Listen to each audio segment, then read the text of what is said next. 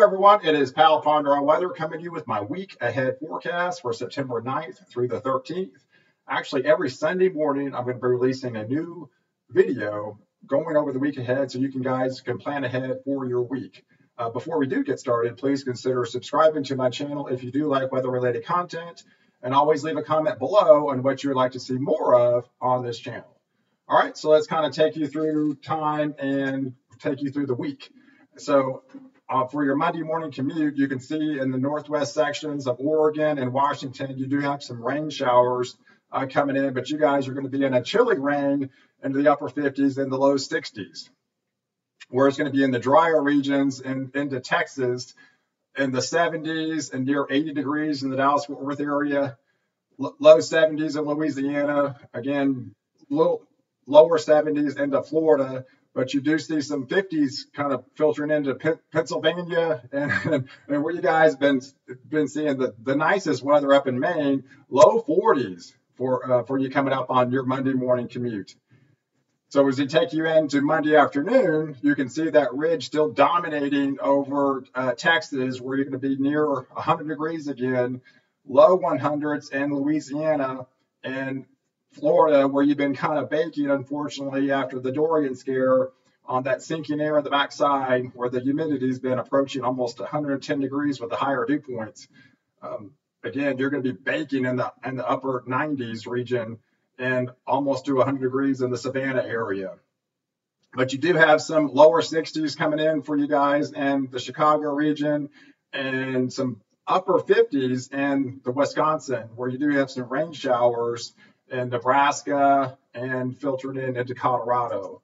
For your Tuesday morning commute, you still have those 70s into Texas, 70s, low 80s as that ridge kind of builds throughout the week, but you do have some lower 40s and really feel really nice into Idaho, and even some 30s popping up in Colorado, but pretty dry for your Tuesday morning commute. The only precipitation really around is the upper Wisconsin region.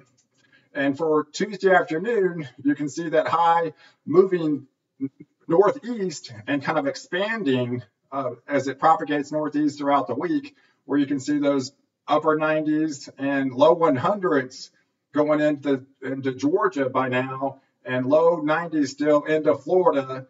And as this ridge builds up, you still are hanging on to the upper 50s in Maine. And not much rain to speak of other than the upper Dakotas region and upper Minnesota region. So as we take you into Wednesday morning, we do have that little clipper system coming in and a little bit cooler air off the northwest flow, where we're going to be near freezing in the elevations of Colorado, and that's going to feel really nice. We're going to have frost and freeze warnings, but 50 degrees warmer into Texas lows, and as that southeast ridge builds throughout the week, upper 70s and low 70s for much of the country for your Wednesday morning commute. And Wednesday afternoon, we've got middle 90s and that ridge expanding and moving eastward as we go throughout the week, and still some hundreds showing up, but now filtering into Tennessee and the Virginia Valley, where we do have some 50s coming into Idaho and Minnesota, and now lower 60s in Maine instead of your upper 50s. So as your Thursday morning commute, we do see that colder air still pushing in. We do have a cold front coming from the northwest. We're going to be in the low 40s into Idaho and Nevada region. Again, hanging on to the 30s in the upper elevations of Colorado. We can see some rain showers kind of pushing in from off the northwest flow. But overall, 70s dominate for most of the country as that ridge just is expanding throughout the week. And by Thursday afternoon, you can see that cold front that's evident pushing some rain showers into Texas, into the Amarillo region, all the way up through Minnesota and Wisconsin. But again, the dominant feature is that high pressure, where it pushes even low 90s now into Chicago and Ohio.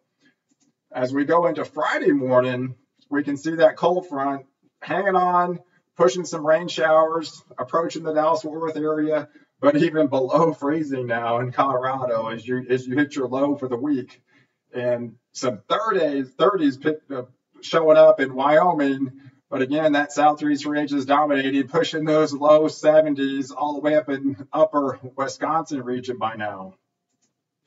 And by Friday afternoon, I'm going to point you to a feature down in Florida where there is that tropical disturbance moving in by then. The next name is Humberto, but most of the models will have it pushed and propagating over Florida. So you have, again, tropical activity over the Florida region, potentially pushing into the Gulf of Mexico by next weekend.